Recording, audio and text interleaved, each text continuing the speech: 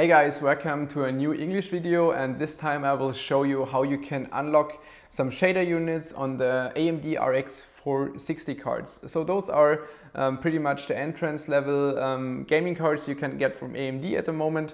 Performance wise, they're quite okay for the price. Actually, RX 470 has a much better price performance ratio.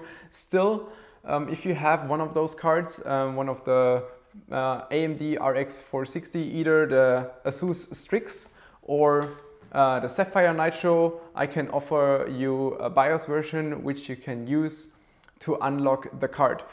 So this is actually pretty nice. So there are two tools you need if you want to unlock your card. You can find everything in the description. Also, I put a written guide on my homepage where you can check how exactly it works to flash the card. From my current point of view, I tested 6 cards in total, 5 of the Strix and 1 of the Nitro cards, and I could unlock 6 out of 6 cards. So that's actually a good indicator that you can probably unlock all of them. I'm not sure, obviously, because I'm not really sure if they're locked for technical reasons, if some of the shaders might be damaged, or if they just locked to maybe slow down the card for some reason. I'm not really sure. Still, 6 out of 6 cards worked. I can tell you that 5 out of 5 Strix cards worked. So probably if you want to get one of the RX 460s and you want to have a good success rate for unlocking, you might want to consider to get one of those Strix cards. You can simply download the BIOS tool to unlock your card. So mainly it's a zip archive. You unzip it, and then there is an exe file in there which you have to run. And then you can simply flash the card, and the flashing process takes around 15 seconds. You don't even have to disable the card in the device manager. Just flash it while the driver is running everything. Totally fine, totally easy to do.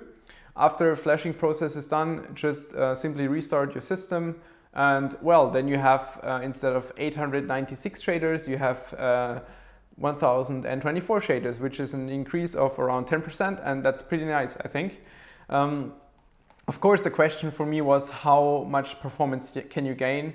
So in theory, percentage-wise, the same as the shaders. Of course, the clock comes into place as well. But yeah, so the first thing I tested for you guys is 3D Mark Firestrike GT1 test.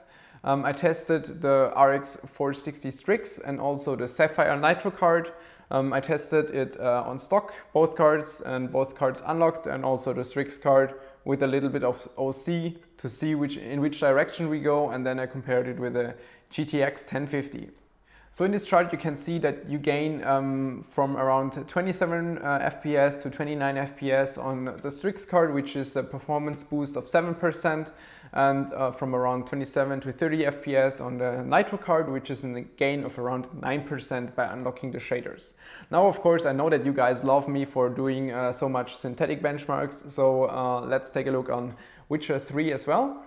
So the Witcher 3 benchmark was done on 1080p and with high settings. So with those configurations, you will end up at around 30 FPS, which from my point of view is, well, not smooth enough, but on the edge of being okay to play. So yeah, you can see I was running the benchmark with minimum, maximum and average FPS, and you can see if you compare the RX 460 Strix unlocked and stock, you can see that I gained around 10% from unlocking the card. For some reason, the gain for the Sapphire Nitro was not that big. It was only around 5 to 6%. Still, I think it's a very nice performance boost you can get from simply running a different BIOS version. Of course, be aware that in theory, if it goes wrong, it can always bork your card, right? If you flash the BIOS wrong. As I said before, 6 out of 6 cards worked for me, so I think it's very likely that it works well for you guys as well. I just want you to be aware that obviously, well, something can always go wrong if you flash your BIOS, right? Anyway.